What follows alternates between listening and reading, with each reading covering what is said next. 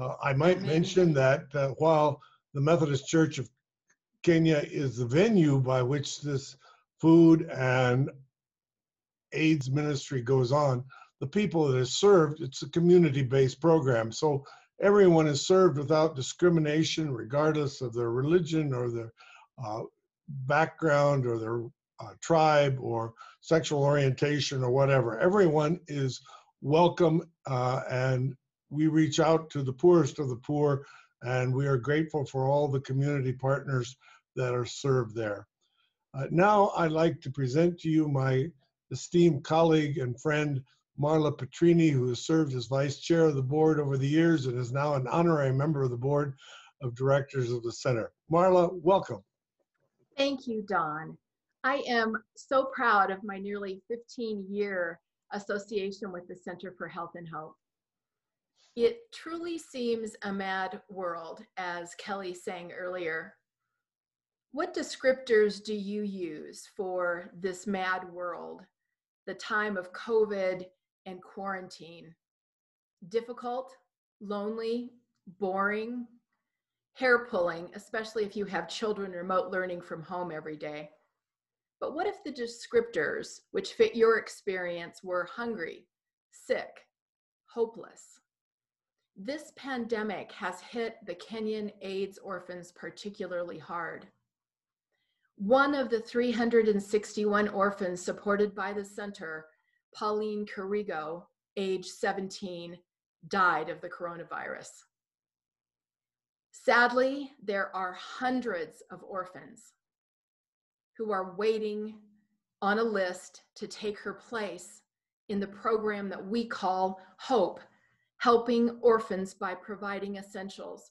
And you've heard what that program provides this morning through our other speakers.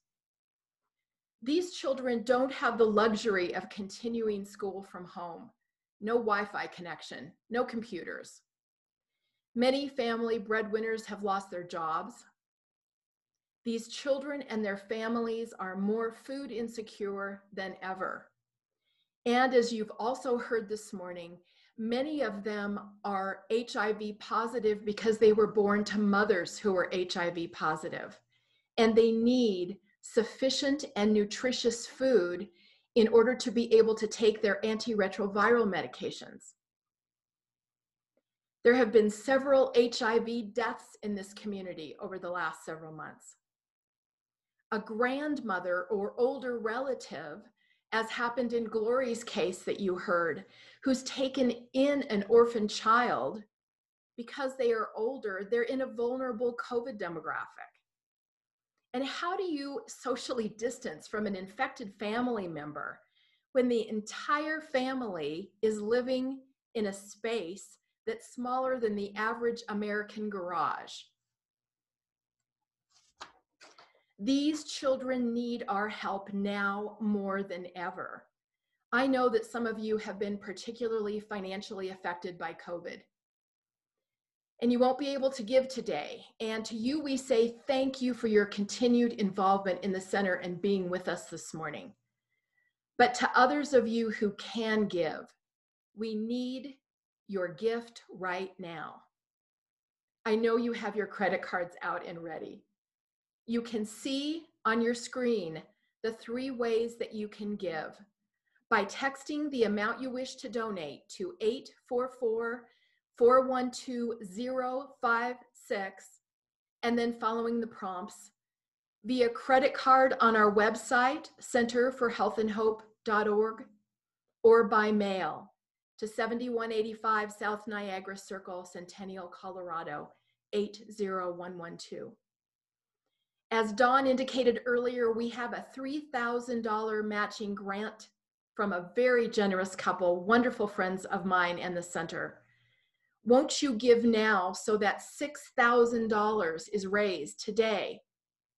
Maybe you've had a vacation refund or a trip that was canceled, like Kelly and me, who weren't able to take our trip to Kenya this last summer to visit our Hope orphans. I know that I'm saving a lot just by not going out to eat at restaurants.